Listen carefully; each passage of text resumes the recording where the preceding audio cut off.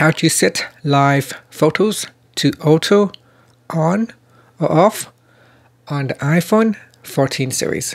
First, let's go back to the home screen by swiping up at the bottom of the screen. And from the home screen, open up the camera app. Next, on the photo tab, swipe up. And in here, you want to tap on the live photos button. And then from here, you can choose auto, live on, or you can select off. So here's got live off, on, or auto.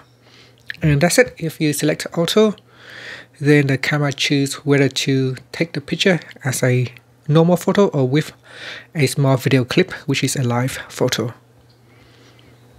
As a normal photo or with, and you can see it will record a few second clips in this photo. And that's it. Thank you for watching this video. Please subscribe to my channel for more videos.